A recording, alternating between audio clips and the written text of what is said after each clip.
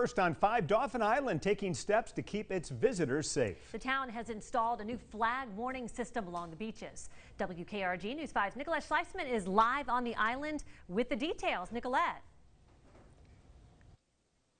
Yeah, the red flags are flying above the beaches here on Dauphin Island, a new site for visitors and locals so they know when they should stay out of the water. A new warning system for visitors to the Gulf.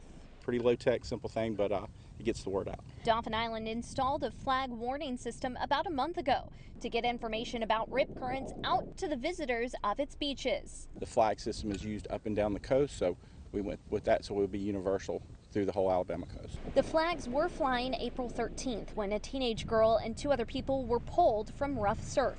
The girl later died in the hospital.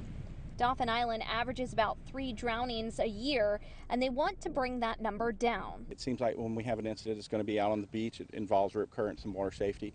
The flags are just another way that we can get the message out about rip current safety, and let everybody have fun but stay safe. There are 4 flags along the island: on the East End Beach, 1 at the Central Public Beach, 1 on Bienville Boulevard, and 1 on the West End Beach. I honestly do think it's important because, you know, you have so many people out of town that do come to Dauphin Island, and you don't want to come out and then be going home with one less family member. Town officials say they wanted to get the flags installed before the summer rush began. It's there.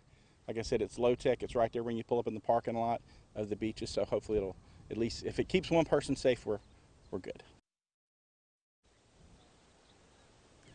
Now, the flags will be changed every morning at 7 o'clock, but they also have the rip current forecast on the town's app, the public safety Facebook page, as well as they have numerous rip current warning signs around the island, and public safety will also be increasing patrols during peak times. Live on Dauphin Island, Nicolette Schleisman, WKRG News 5.